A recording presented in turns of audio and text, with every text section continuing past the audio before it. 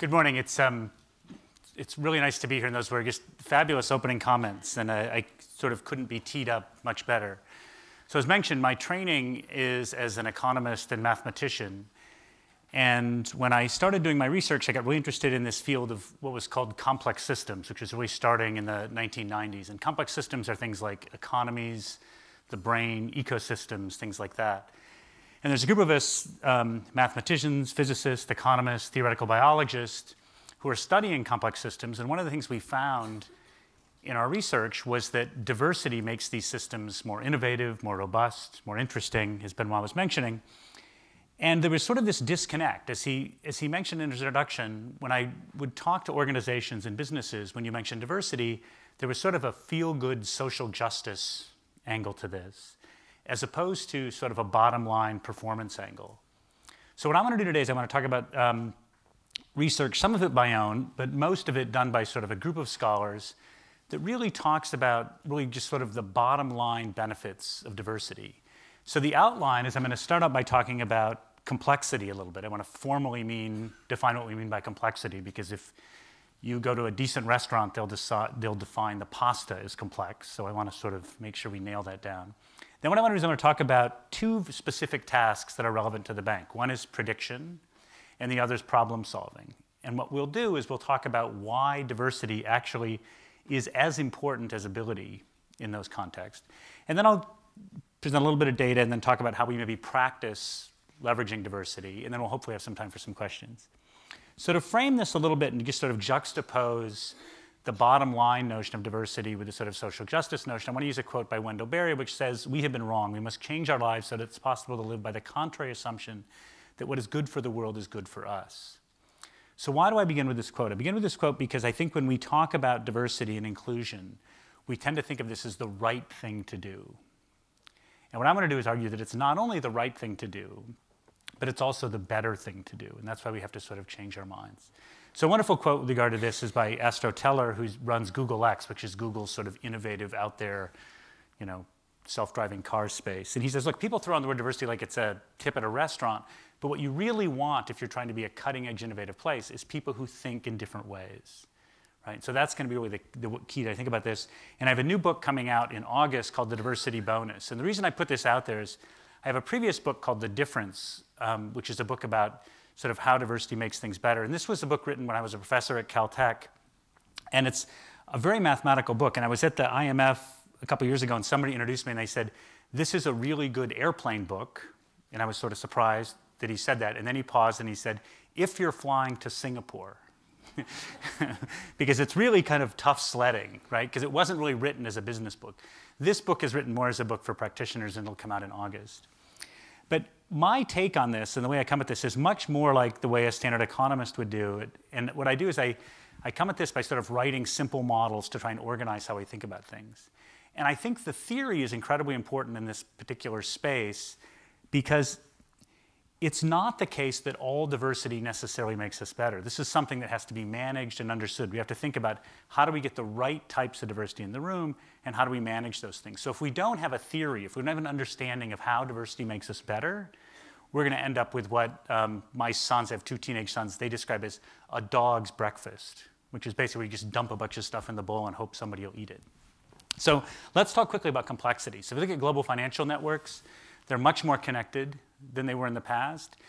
If you look at how we make policy decisions in banks, so this is a chart from the World Bank, but what it shows is it shows the different US banks prior to the bailout. And these numbers that you see between things, like this 456 and this 94, and this is Lehman Brothers, not Lehman Sisters here, right?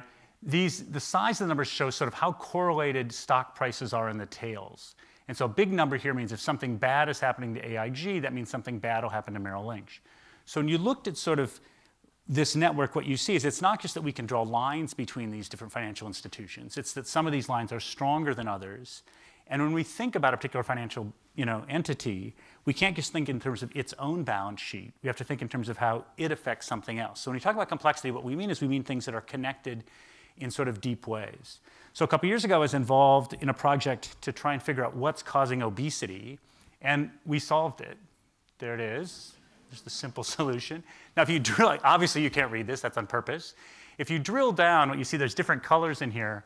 So for media, social, economic, food, activity, infrastructure, so everything from lack of sidewalks to large Coca-Colas, everything you can think of is sort of in this graph.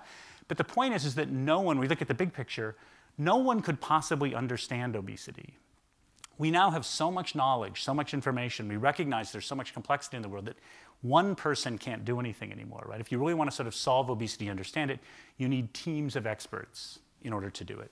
So when we say something's complex, what we mean is that it's between ordered and random. It's not simple, it's not completely random. Or another way we put it is we say that it's deep. It's something that's difficult to explain, engineer, right, or predict, or evolve, right? So the brain is very difficult to explain.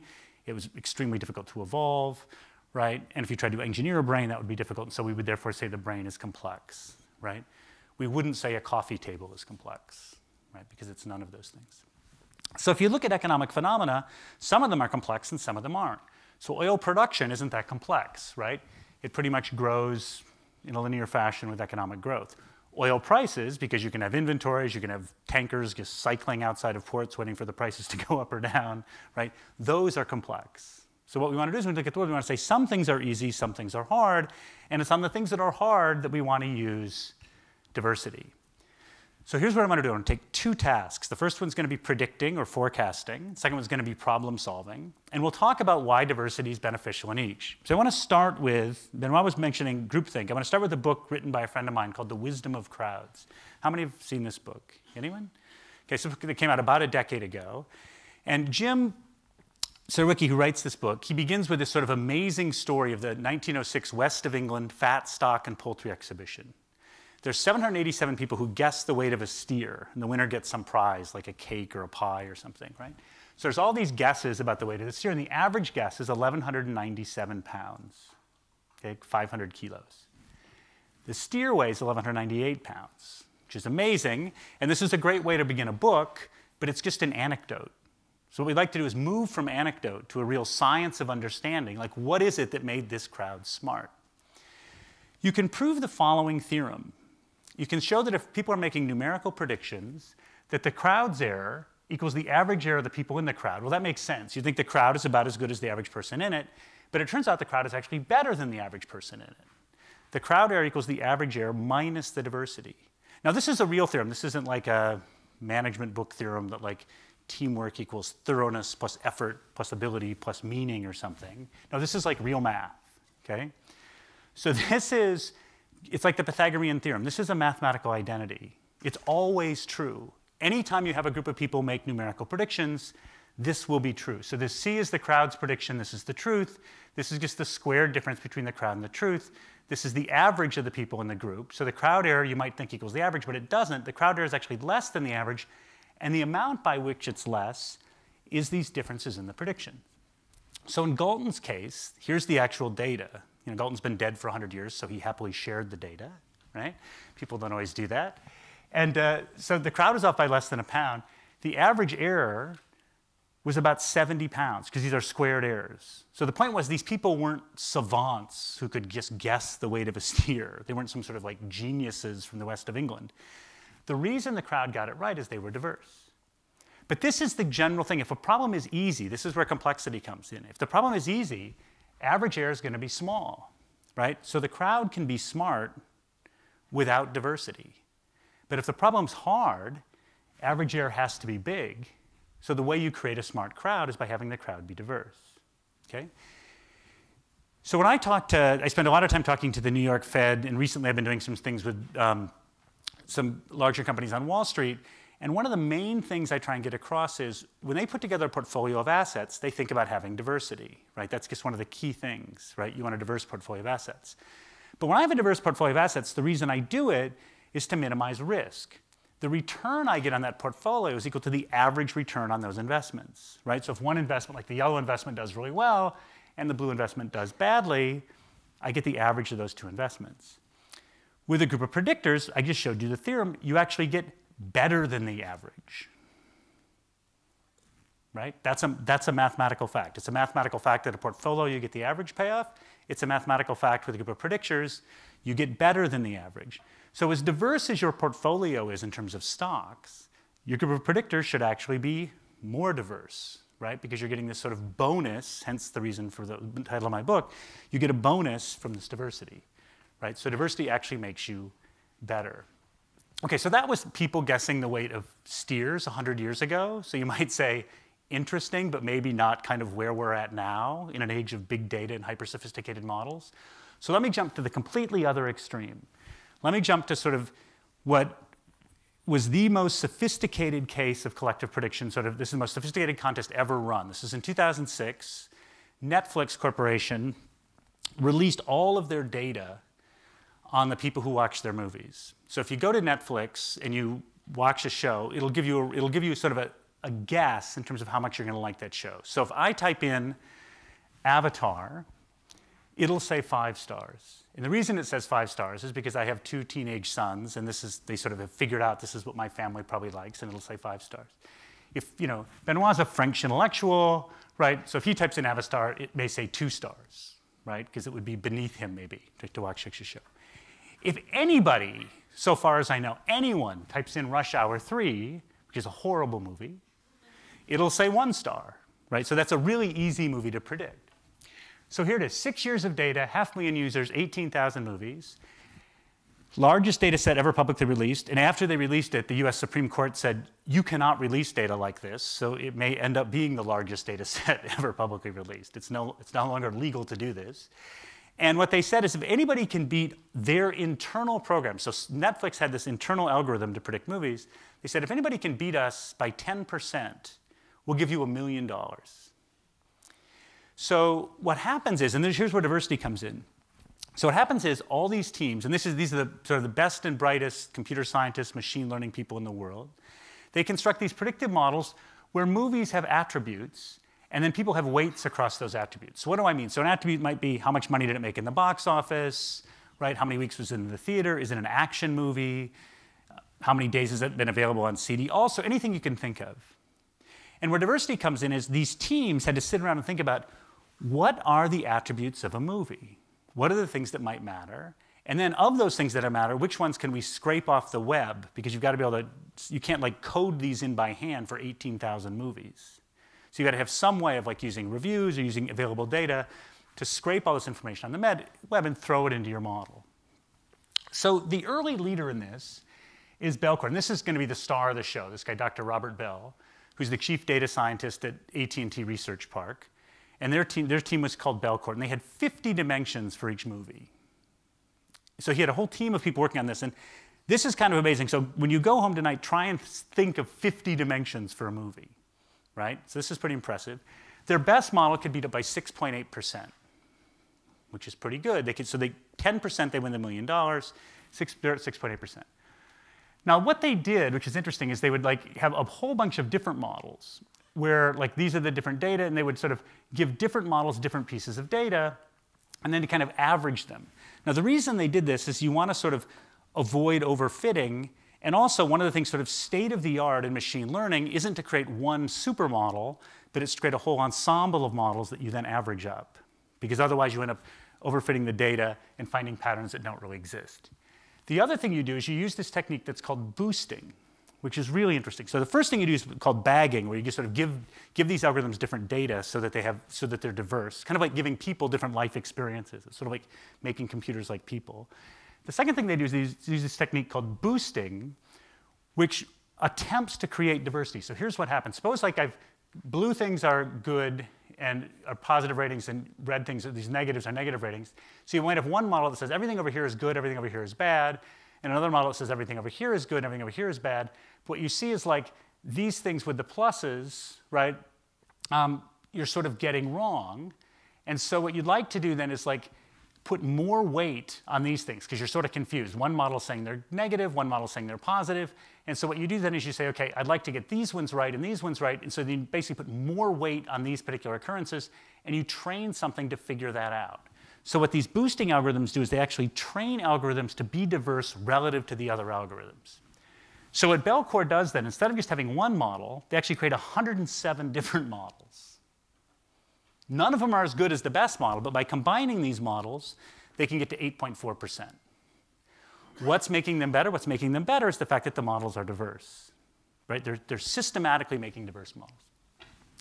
So this story's fascinating. This is AT&T Research Park, and if you read the media reports on this, they're completely misleading because they're talking about these people trying to win $1 million. Okay, this is AT&T Research Park. Dr. Bell, his budget is in the hundreds of millions of dollars. This had nothing to do with winning $1 million. This had everything to do with winning, right? This was a whole bunch of people competing to see who is the best data scientist, who has the best data science team in the world. This wasn't about the $1 million. They were giving the $1 million to charity. Nobody cared about the $1 million. Everybody cared about winning. But they're 2 years into this contest, and they can't get to 10%. And so Dr. Bell's boss calls him in and says, you know what? It's been great that you've been doing this, and we've got a lot of publicity from you winning the contest, but it's over. You've got to stop doing this because you've got to go. You have this other thing that we like to call a job, and we would like you to go back to your job. So he says, fine, I'll just win this thing. Cue the Chariots of Fire soundtrack. I'm just going to win it right now. And his boss is like, okay, how exactly are you going to do that? Because you've been doing this for 2 years, and you haven't got to 10%. How will you do it now? And he said, well, easy. I'm just going to bring in some people who aren't as smart as me. And his boss is like, well, who would that be? And he said, well, anybody, right? Because my team is the best. We've figured that out. I just need to bring in some people who are diverse. Right? And we've got this theorem that says if he can bring in people who aren't as good as him or are diverse, they'll do better. Right? So they bring in these Austrians called Big Chaos who aren't very good at figuring out attributes for movies, but they're really good at figuring out how you weight the different models. So they bring them in, they almost get to 10%. Right? And they do this fancy thing where, remember I showed you that simple summation sign? They take derivatives and stuff in order to figure out what these weights are using something called the Cressman weight function. They still don't get to 10% though. So then they look at this team in 3rd place, 4th place, and they eventually take this Canadian team in 6th place, who they bring in. And these Canadians weren't that good at weighting, but they were really good at figuring out funky attributes to movies. Okay? So they had some of these behavioral insights that never occurred to the people at Bell Labs. And this is the big one. Okay, so this is a Will Ferrell movie. And this is a movie called Snakes on a Plane. I don't know if anybody's ever seen either of these movies. But here's the thing about these movies that the Canadians figured out. They're a lot like margaritas. And that is right after you've had one, it seems pretty good. If you wait until the next morning, it doesn't seem so good. So it turns out there's a whole bunch of movies that if you rate them right after you watch them, you give them 5 stars. If you wait a couple days, you're like, oh, that was a stupid movie. And you give it 2 stars. So there was this Snakes on a Plane Will Ferrell category that the Canadians figured out that had a huge effect, right? And so the same movie could get 5 stars or 1 star, depending on when you rate it. So when they put all these teams together, these 3 teams together, now they have 800 variables for each movie, which is insane, right? Their best model is now 8.4%. So there's just this bonus from this diversity because now they've got all these different variables. They can get to 8.4%. When they combine the models, they get to 10%, so they win, right? So they've got 2 different types of bonuses here. One bonus is just more variables to choose from. The other bonus is you combine a bunch of models so they win. Except for they don't win. This is what's so great, because the contest rules say once you get to 10%, the contest ends in 30 days. Their reaction was pure panic at this point. The reason why is, here's what they knew. There were 23 teams from 30 countries that they had been beating for 2 years. But prior to this, if you're an economist, these other teams had no reason to work together. Now when there's 30 days to go, they've got no reason not to. So they all send all their data to Berkeley and Penn. These are countries from all over the world. And they combine 48 of these models. Hundreds and hundreds of models are sent. But they combine 48 of them, and they take the lead. This group called the Ensemble takes the lead with a day to go, right? They eventually both submit, and it's a tie. Belcourt officially beats them on the 5th decimal point, but the contest only goes to 4 decimal points. So the tiebreaker is who submitted first. Belcourt submitted 22 minutes sooner. So fortunately, then New Jersey Public Schools got the money, right, which is great. But here's the beauty of this whole contest. The Ensemble, the people combining these models were graduate students. So if you open up a thesaurus and you look up graduate student, the first synonym is snarky person, right? So these graduate students on the Ensemble's webpage, when this is over, they say, here are the final results. It's official. Belcourt takes second. That's literally what their webpage said.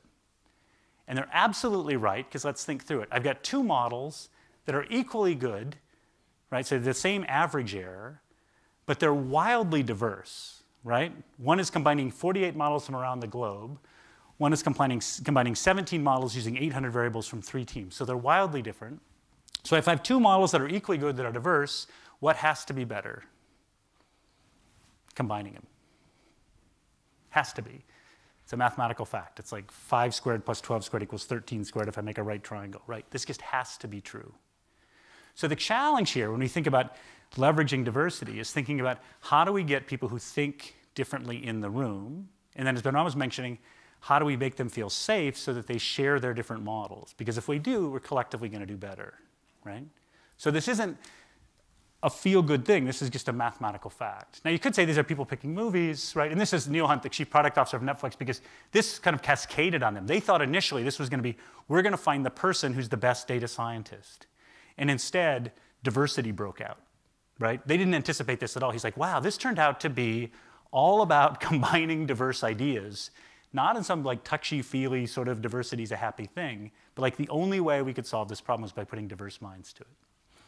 So if you look, this is data from our central bank, the Federal Reserve System, and this is a regression where they compare, we have something called the Federal Open Market Committee, and this staff forecast, if you take the 600 economists to make individual forecasts and you run a regression on inflation, just a simple OLS regression, and then you say how much weight should we put on the average of the staff forecast or how much weight should we put on the FOMC forecast, you get a weight of 1 on the staff forecast and effectively 0 on the FOMC. If you get unemployment, you get a weight of 1 or 0.97 on the staff and minus 0.03 on the FOMC. On growth, you actually get a little bit more weight on the FOMC than on the staff. The point here is that you've got all these in-house staff forecasts that are just put in a book and they kind of read them. You'd actually do a lot better just averaging the staff forecast. Right? So there's using technology, right? And this was done by Christina Romer, who was Obama's chief economic advisor, because she sort of believed that they were just ignoring a lot of information. Okay? If you look at economic forecast in the European Union and the United States over a 40-year period, so this is this is 28,000 forecasts by professional economists, including the ones that the ECB puts out, right, with your sort of team of economists. The crowd, so we know it's true, the crowd has to do better than the average economist. They do 21% better across all this data. 21% better. Okay? I mean, mathematically it's got to be better, but it doesn't have to be 21% better. And here's the data. This again, this is sort of, some of these studies there's 40 economists predicting, some of these studies there's 12 economists predicting. Here's a benchmark of 1 for just an average economist. So an average economist has an error of 1. If you just take 2 average economists, you do 8% better. And if you take 3 random economists, you do 12% better. Here's the best economist to date. Here's after the fact if you knew the best economist. So let's say, here's the best to date. She gets 11% better. If you average in the second best economist to date with the best economist to date, you do 17% better. Now this should be somewhat counterintuitive, right? Because it's like Celia's the best economist, I'm second best. You would think, let's not even listen to him, right? And that would be the normal way you'd think about it. But the reality is if my model's different than hers, you should listen to me. Because on a high-dimensional, complex, hard problem, if we have different models, that diversity helps you out, right? And what you see is you see increases sort of all the way down to 5, 6, and 7, okay? What about real people investing money? Well, this is a study of every single mutual fund. This is an unpublished paper, but I refereed it. It seems right, so I'll put the graph up. But that's why the names aren't up here. But hopefully this will become public information in a couple of weeks. If you look at the number of managers on mutual funds in the United States, so this is 10,000 funds over a 20-year period, they do 60 basis points better than funds run by one person. And you could think, well, if that's true, funds should no longer be run by one person. And guess what? That's true. So 30 years ago, 75% of funds in the United States were run by one person. Now 75% of funds are run by teams of people, right? Why? 60 basis points, right? That's not very complicated math. Okay, so the point is, if you want to make an accurate prediction, what you want to do is you want diverse crowds. Okay, let's go to problem solving. This will be much quicker. So here's a simple test. Suppose I've got a really hard problem, and problem solving differs in prediction. In prediction, I'm trying to come up with a numerical value for something, estimate some future thing. In problem solving, I'm trying to find some solution to a problem, like maybe some way to route my trucks, some way to design a computer chip, but I've got a bunch of variables that I'm choosing among, and I want to try and find something that has really high value. So what you can do is create a bunch of agents. This is what economists call people, right? And Think of them as having diverse perspectives, which are sort of representations of this problem. And then they've got sets of heuristics, which are methods they have of trying to solve them. And all these agents are smart. So now I create a group of the 20 best agents, the best individuals, and I compare them to a random 20 agents. All the agents are smart, so I'm taking the very best ones versus a random one. And I have them just kind of work collectively, right, on this problem. So I can think of this as the following. I've got one group of people who are really, really good, and one group of people who some of whom are good and some of them who aren't that good, right? And what you'd think in this setting is that the group of people who are good should be better than the group of people, some of whom are good and some of whom aren't that good. It turns out, though, if you sort of do the math on this, that the diverse group almost always outperforms the other group if you use sort of reasonable size groups, like groups of size 10 or 20. The group of high ability does better if you have groups of size 1, because that means you've got the best person against a random person, right? But once you start having 10 or 20 people, this flips. And here's why. Thinking of people in terms of ability on the problem kind of misses the point, right? That's kind of your score. What you want to do is you want to ask, what tools do they have? Well, suppose this is an economic problem. It may be that all of these people have econ PhDs and they've taken a lot of statistics and mathematics. So the third person doesn't know anything that the second person and the first person doesn't know. So if I got this alpha group, if I think in terms of toolboxes and tentative scores, I've got a whole bunch of people with that exact same skill set, right? Whereas this diverse group, I may have someone who's actually studied political science, someone who knows linguistics, someone who's taken sociology, someone who knows psychology. So Andy Haldane, who's the chief economist of the Bank of England, he was in Ann Arbor a few months ago, and he was talking about how the Bank of England is now hiring psychologists. And I'm like, wow, is it 2017 already? Right? I mean, the point is, right, you want to think about really enlarging, right, who you bring in to discuss these policy things. And Andy's great, and he's really been a leader in trying to think about how do you diversify the skill sets of the people who work in your research team. Now, the thing is, that model, this toolbox model, is a simplification. Right? And there's a famous quote by George Box that says, all models are wrong. And so the model I just showed you, where diverse groups do better than random groups, was written by myself and Liu Hong, who's a mathematical economist at Loyola University in Chicago.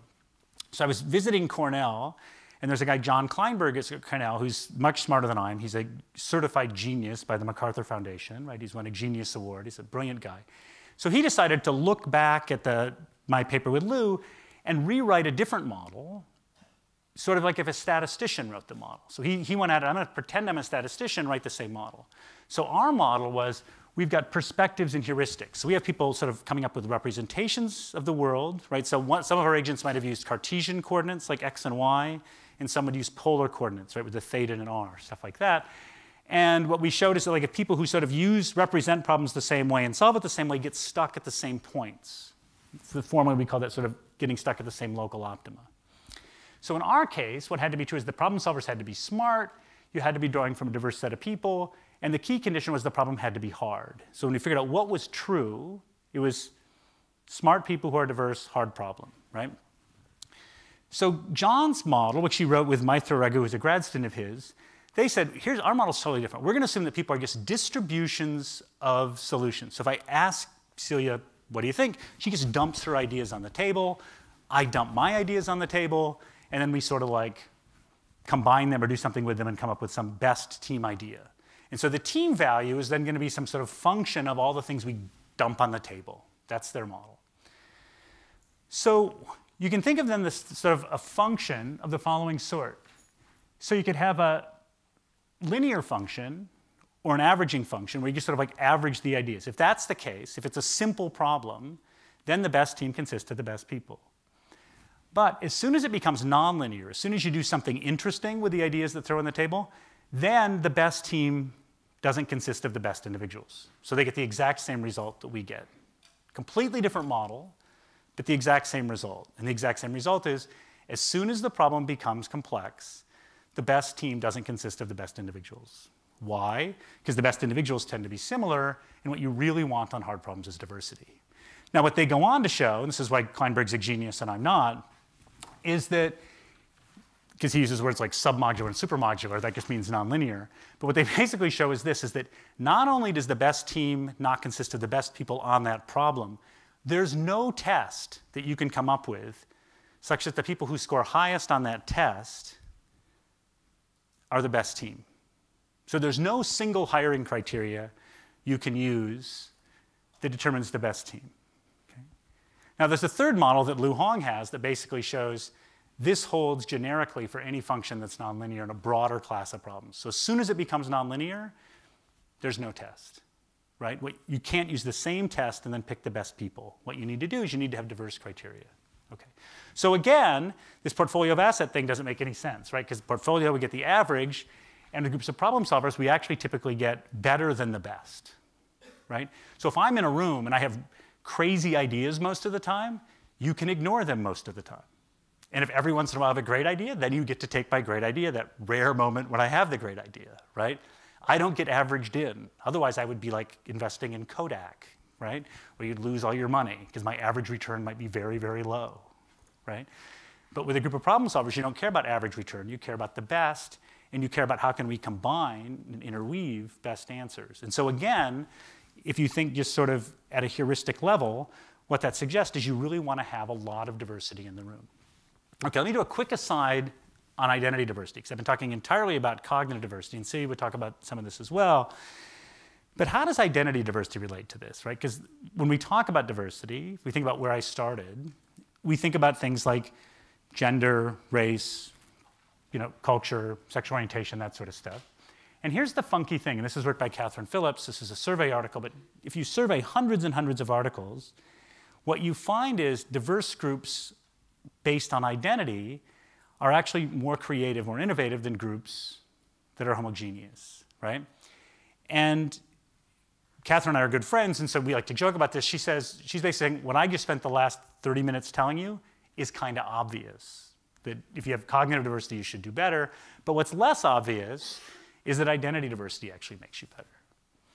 And the story behind this kind of has to go as follows, right? It has to be the case that identity diversity somehow maps to cognitive diversity, which leads to better outcomes. So the operative thing has to be cognitive diversity. The question is, how does identity diversity get you to this cognitive diversity? This isn't very complicated either, but what you've got to do is you've got to kind of unpack it. So the stories, the mathematical models, AKA stories that I've told you about how diversity makes you better, boil down to cognitive things like different information sets, different knowledge, different heuristics, different representation, different models, right? Different ways of thinking. These things are identity diversity: gender, race, age, sexual orientation, ethnicity, social class, neighborhood, right? Religion, these sorts of things. So the question is, how do these things map to those things? Or do these things map to those things? And that's a very complicated map. But people used to sort of say, well, there must be sort of differences. These things must map to those things. Sort of, in my opinion, the best evidence that these things map to these things is that Google knows where you search, right? So they know what information you grab. Google can tell you these things with an error rate of less than 1%. So if you go to Google and ask, who am I? They will say to me, you're a 55-year-old white guy who grew up poor in rural Michigan, and you're Protestant. And I'm like, that's right. And they know all sorts of other things that they won't tell me that I wish I knew about myself, right? So the point is, right, that who we are affects the information we gather, the knowledge we acquire, that sort of stuff. And that can be predicted with a high degree of accuracy.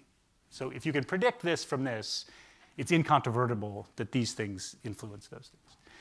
The other last thing, and then I'll talk very quickly about some data and then some actions, is there's indirect effects. So this is some work by Sheen Levine where they created groups of people trading, and this looks at sort of market efficiency. And these were homogeneous groups, and these are diverse groups.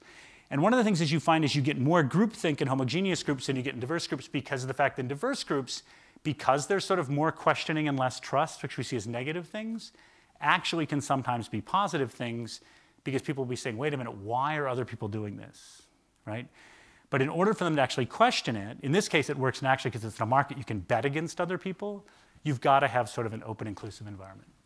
Okay, so I've given you theory. Let me talk quickly data and then quickly practices. So the data is kind of amazing. So this is in computer science. Average number of authors per paper has gone from 1.5 to 5. Medicine, it's gone from 1.5 to 6.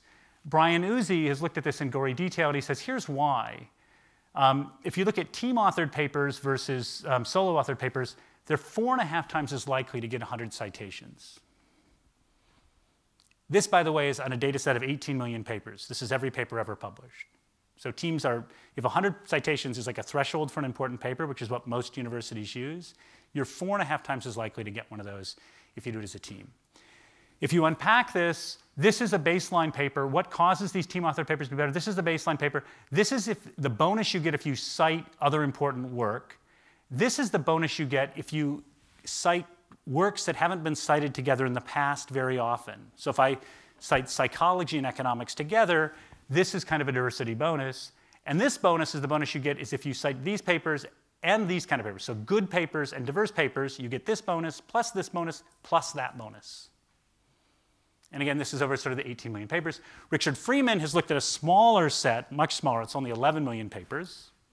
It's only science. And he finds, which is interesting, the number of email addresses, the number of references, and the number of past papers all increase your citations and the impact factor of the journal it's in. And homophily, which is do you work with people who come from the same ethnic group based on last name, they code last name, hurts you.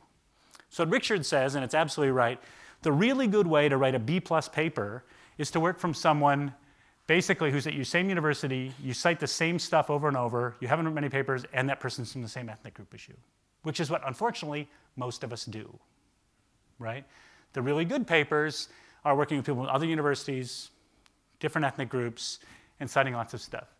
If you go back and unpack in a different way, and this is Melissa Schilling from NYU, it turns out this is an odds ratio. So adding authors, each time you add an author actually costs you in 20% in terms of citations. But this 15 means you get a 15 times the chance of writing one of these papers with 100 citations. This atypical connect is the same thing that Uzi got at if you connect papers that hadn't sort of been connected in the past. So what's really driving this is not more authors. You might think, oh, you just get more citations, so you get more authors. It's not more authors, it's more ideas. More authors actually hurt you, accounting for everything else. It's the more ideas that helps you. Lada Adamic has looked at this with patents. What you're seeing here is, this is the paper data, this is the patent data. This is, on this axis is sort of how good the patent is or how good the paper is. This is the top 1%, this is the bottom 60%. This is a measure of proximity, which is how similar the authors are who worked on this in terms of their research. What you get is that, again, in the B+ area are all these patents and all these papers that are high proximity, which means that there's not a lot of diversity in the things you're citing. And the very best ones and the very worst ones are diverse. And this is the management challenge. And this is something that if you look at the management literature, it says the same thing. If you look across hundreds and hundreds of studies, the best teams are diverse, the worst teams are diverse, the homogeneous teams are the B+, right? And this is why people no longer just talk about diversity, they talk about diversity and inclusion, right? Because it's about practice. So how does the practice work? Really quickly, and then we'll have some like 10 minutes per question. So first thing you want to do is you want to think about casting wide net. So my friend Sheen Levine says, he has this wonderful phrase he uses called the siren call of sameness. Like, he who looks like me is smart, right? You've really got to sort of avoid that. Google has worked really hard at this. Google gets over 3 million job applicants a year, which is a lot, right? And so because they get so many job applicants, they've got really good data on this. And what they've found is that problem-solving ability is sort of the main criteria they use for hiring, and they look for sort of different ways that people solve problems. People tend to think that Google only hires from like the elite institutions. Well, here's the Ivy League. Cornell's the highest ranked Ivy League, which is actually part public. They're 7th, Harvard is 10th, and Penn is 19th. The public schools like California, Michigan, where I teach, Wisconsin, Washington, Illinois, San Jose State, Berkeley, they actually hire much more from public schools from the elite privates, right? But the main thing to notice is they're hiring from tons and tons of schools, and that's because they want this diversity. When you think about it as a manager, though, once you've got, you want to think about inclusion is starting really on Sunday night, because the key message I have, in some sense, is that diversity helps you on these hard problems. So I don't know if so in my world, everybody uses sort of Outlook calendar, right? So you sort of look in your week and you say, okay, this is what's ahead of me for the week. What you need to do, I think, is think about, okay, what are the decisions or what are the meetings I have during this week where these are really hard problems, right? And on the meetings that are really hard problems, you want to think about, okay, who should I have at that meeting? How should I prep those people at those meetings, right? Because it shouldn't necessarily be, it's harder, it's costlier, it takes more time to manage a diverse group. So you don't want to have a diverse group if you're sitting around deciding what food you're going to have at the reception, because that's just going to eat up a lot of time, no pun intended, right? But what you do want to do is have a diverse group when you're thinking about really complicated policy decisions. But you also have to have some forethought in terms of thinking about who should be at those meetings. All the evidence suggests in order to make people feel safe, in order to really create an inclusive environment, you've got to make agendas available beforehand and actually make sure people had time to read the materials beforehand, especially because people who come from less safe places or don't feel as secure or aren't in the majority group need to make sure that they're informed before the meeting starts. Some organizations, and I've got the companies at the bottom that do this, just to sort of give them credit for this, at a place like Boeing, when they have a meeting, a new meeting of a group, the person in charge of the meeting will explain why each person is at the meeting. And if you can't explain why I'm at the meeting, then maybe I shouldn't be there, right? Because the answer shouldn't be, Scott looks like me, so I wanted him at the meeting, right? That's not a good reason. A lot of places like Ford and AB InBev, which I've worked with, which have a culture of doing things fairly quickly, what they'll do is they'll do relatively fast direct reports. This is how they sort of like leverage diversity without wasting time. They've sort of speeded up the direct reports, and then people can just basically raise a flag and say, here's where I'm having trouble, right? Here's where I'm getting stuck. And you focus everybody's attention on the things that are hard. Places like Google, the New York Fed does this to some extent. They'll require that everybody speaks at a meeting because you're not there as an observer. Now, this can get a little bit into sort of culture of fear, but the thing is, once people sort of accept it, right, then it can kind of work. And then the last point I want to bring out is that in this space of diversity, and I think this is the hardest thing to work on, is that efforts to be inclusive can also sometimes not take people as seriously as they should. So this is Kim Scott. I don't know if you can read her name at the bottom. She has this wonderful book out where she talks about radical candor. And she tells this amazing story about she was working at Google, and she presented to Larry and Sergey, and they said, your unit is doing great, and they're going to give her unit all this extra money to do more stuff. And she walks out of there, and she's like all excited, you know, everything went great. And her boss at the time, who was Sheryl Sandberg, who obviously everybody knows, right, the CEO of Facebook, and Sheryl chases her down and says, you said a lot at the meeting. And Kim's like, whatever. And Cheryl's like, no, you said a lot. Kim's like, yeah, okay, fine, whatever. And then Cheryl grabs her by the shoulders and says, you're going to think you're facing a glass ceiling, but you're going to face an ceiling. And I'm going to send you to an coach on Monday. I know a really good coach, and you're going to the coach, right? So Kim wrote this book on going to the coach, and she has this great 2x2 chart. This is just brilliance, right? So she says, look, when you think about managing, you have to care about people personally, and you also have to challenge people directly. If you challenge people, but they don't think you care about them, you're in this obnoxious aggression box. But the danger with inclusion is if you create this inclusive environment where you're caring about people personally, but you're not challenging them, you end up in the ruinous empathy box. That's where you don't tell the person, right, that they've got an ceiling. So I was working with a company, and they had someone who had been, this was a minority female, this is in the United States, and she wasn't coming to work on time, right? So they were thinking of promoting her, and her evaluations were all great, except for in one category, right, come to work on time. She wasn't coming to work on time. And they almost weren't going to promote her, but then they decided, well, let's ask her about this, right? Let's at least give her the benefit of the doubt. And it turned out, she was managing West Coast accounts, working on the East Coast, and her boss had said, doesn't matter if you show up on time, her first boss, but then her other bosses never, she kept never showing up on time for 7 years, and the other bosses, nobody ever called her on it. And she's like, you're kidding me. I'll get it promoted if I show up on time? No problem, right? I mean, she's handling billions of dollars in accounts. But she had been in the ruinous empathy box. Everyone was so happy to have her there that no one was challenging her directly about showing up, and then her performance was suffering, right? So what you have to do, I think, in order to have a really effective inclusive policy is recognize that these diversity bonuses, these benefits from diversity, come from challenging people's ideas, right? Deeply engaging their ideas. But the only way you get the ideas to engage them is by caring about people personally, right? By creating a place where people feel safe and included. And then you end up in this sort of what she calls the radical candor box, which is, I think, where this good stuff can happen. All right, thank you very, very much. And I think we have about 10 minutes. Yeah, okay.